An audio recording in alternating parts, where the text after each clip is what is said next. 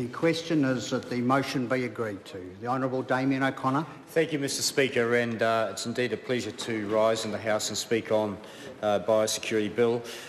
It's interesting that a recent KPMG report, a survey of all the key agribusiness leaders across the country, asking them, what were the issues ahead of them into the future. The number one issue that all of them identified was biosecurity.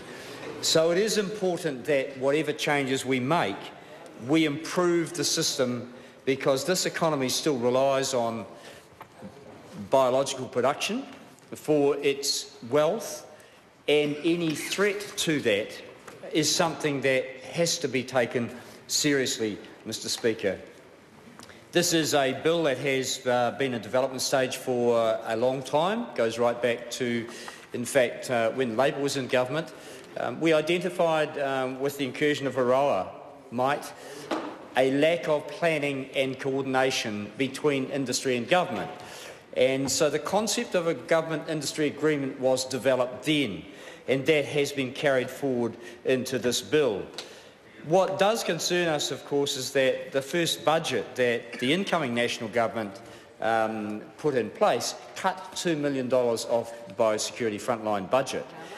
$2 million and 58 to 60 frontline jobs. And we thought that was pretty dumb, I have to say, because the government put up the argument that, we were facing a recession, imported goods were reducing. In fact, you could say that with the value of the dollar, there's been a fairly steady stream of imported goods coming into this country, in fact far too many, at the same time the government had cut frontline border security. And they have relied on 55 exactly. I think that there was some debate at the time as how many would lose their jobs, and we had assurances from the government that, no, things were okay. Things are okay. We had less volume of goods. Well, in fact, the government has said for some time that the recession's over. In fact, the economy's on an upward trend. But we haven't heard of one more person being appointed to frontline border security services. And in fact, since that time, we've had the Prime Minister, as Minister of Tourism, putting forward this smart gate process between New Zealand and Australia. So people can just walk off the plane from Australia straight through, the theory being that there's been a risk assessment done while they're on the plane. They've even worked out whether their bags should be checked or not, and so people can walk straight into New Zealand. There have been major concerns in areas like Tauranga, Bay of Plenty, where the new services into Rotorua could potentially bring a fruit fly straight into Rotorua, over the hill, and into some of our key regions. Now, the fact that they're facing now another huge biosecurity risk through PSA does highlight the fragility of our economy, and the Bay of Plenty now is reeling under the threat and, in fact, the reality of PSA, and we're not quite sure how far that might go.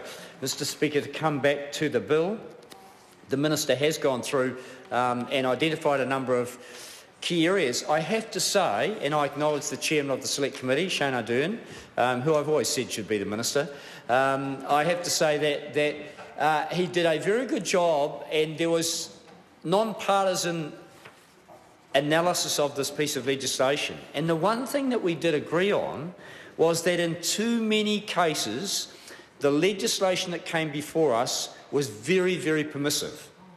That is that, in my simple assessment, the trade boffins in MAF had ruled over the biosecurity boffins. And so we had to tidy up in a number of areas. The Minister acknowledged that changes were made by the Select Committee, and that's great. That's the way the process is supposed to work. My question, though, to the Minister and to his biosecurity boffins, why did they put before us a bill that, without amendment, would have seriously threatened biosecurity, frontline biosecurity in this country? We have made some adjustments and improved the bill, but my suspicion of the thinking behind it begs the question, how will they interpret this piece of legislation when it's implied? Because there's much left to interpretation, Mr. Speaker. So we come back to what is driving biosecurity thinking under the national government and under that minister. And I'd say it's a softly, touchy-feely approach. They don't want to offend Australians because they want to let them in. You know, don't want to check their bags, don't want to ask them the hard questions. So they do some kind of risk assessment analysis on some computer screen. We need the toughest, highest level of biosecurity of any country anywhere in the world, because we rely on biological production for our well-being. Mr. Speaker, if we got, God help us, foot and mouth, you know, we would be struggling as an economy for so long. We've already faced a very serious threat with PSA now in the kiwi fruit industry. Foot and mouth would be that times 10. Fruit fly would be that times 5. And we have in fact identified a fruit fly larvae in this country. Who knows how it got in? We've identified honey that hasn't been checked down right inside our economy, available to bees that might fly in and out, potentially a serious risk.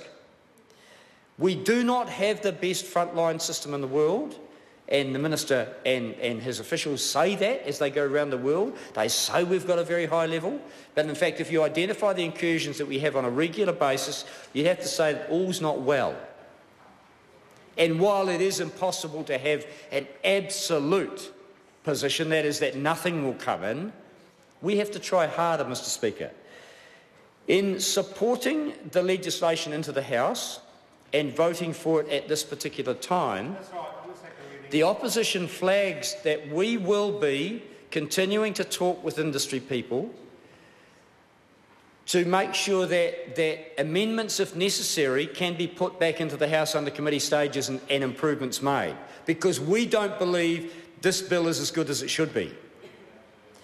We don't believe that the government industry agreements, the GIAs, will in fact provide a fair go for small sectors of the primary industries where their total gross export earnings is not huge but has potential to grow. It might be feijoas, avocados, small perhaps at this point, but with the potential to really grow. And a risk assessment by Biosecurity New Zealand under this bill might deem them to be insignificant, and therefore the obligation of government to step in and help fund an incursion might disappear. The government might walk away. We don't want that.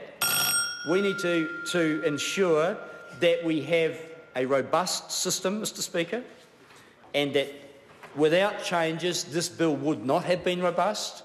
I think it is better, but it's still got some way to go, and we are in active consideration of the bill as reported back by the Select Committee, and we will be putting into this House some amendments where we think, in working with industry players, improvements can still be made. And one of them, in fact, said to me today, Mr. Speaker, emailed and said, we would like to slow this down, and anything you can do to hold it up would be great, because they still want to go through double and triple check. And if it takes longer to go through, I make no apologies for that. I don't think anyone on the Select Committee, I'm not sure within Biosecurity and I'm not sure with the Minister, but I don't think anyone on the Select Committee would want to make a mistake with the legislation. And we know, and I'm not wanting to get into the technical details of what our outcomes objectives and who an importer is, all of these little things that we changed to make the system more robust. The question that came from that, the overarching question is, why did the officials put up such a limp piece of legislation in the first place? Why couldn't they see the dangers that each and every one of us on the Select Committee saw? And we made changes, and that is great. But maybe we missed something. And I, for one, do not want to be held responsible for passing a piece of legislation that leaves open the door to a major biosecurity incursion in this country, Mr. Speaker. So in supporting the legislation at this point, the opposition flags our intention to investigate amendments that might improve the bill even further and lay at the feet of the government the challenge to put more money Sorry to into interrupt the honourable biosecurity. member. His time has expired.